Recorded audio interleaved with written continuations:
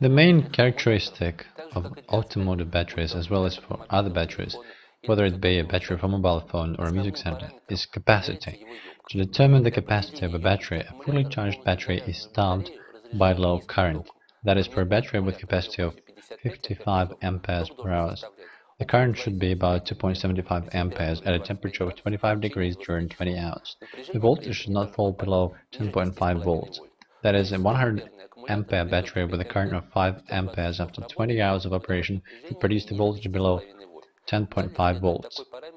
The following characteristic is the reserve capacity. The reserve capacity is the time in minutes during which a battery can maintain a voltage of 5.10 volts at a current of 25 amperes. In fact, the reserve capacity is the time that a car can drive at a minimum electrical load with the generator off. A loading test shows whether a battery can keep the load to start the engine. To check it, a resistance corresponding to the resistance in a circuit when the engine is running is applied to current leads. After 15 seconds of discharge, the battery should keep a voltage below 9.5 volts at a temperature of 21 degrees. And finally, one of the major characteristics is called cranking amperes. To determine it, the battery is kept at a temperature of minus 18 degrees for several hours. Then one measures the current it produces for 30 seconds. It should be noted that the cold cranking amperes are measured by three different methods. The difference lies in the time of discharge or ultimate voltage.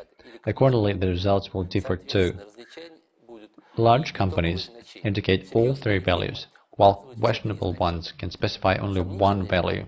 Moreover, without its interpretation and metering guidance techniques, which can be regarded as a failure graph, but still attest to measure quality of the battery.